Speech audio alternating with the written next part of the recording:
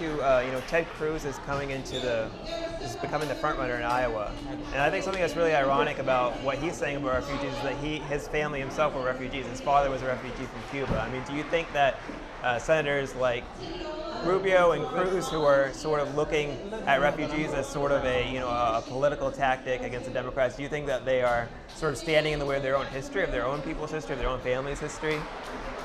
Yeah, I think that they are doing great damage to everything that America stands for and everything that they benefited from that was offered by America to their families, particularly Senator Cruz. I mean, his father is a Cuban refugee. And then Senator Rubio, his parents are refugees from Cuba.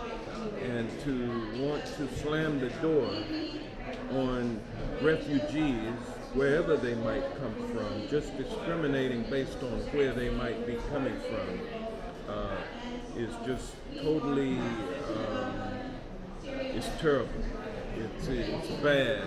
It's deplorable. It's detestable, and it's unconscionable.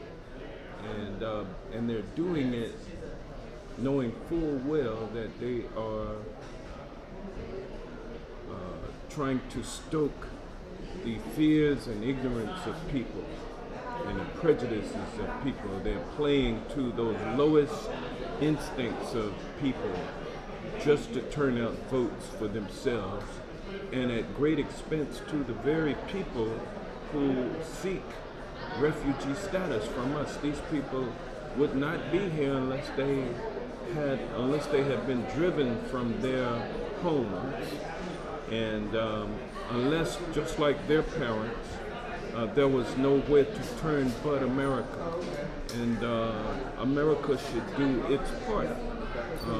And 10,000 refugees from a country with 4 million refugees is just a drop in the bucket. And but we can do better. But we can certainly accept these 10,000 with open arms, particularly since most of them are children and some are just babies. All right.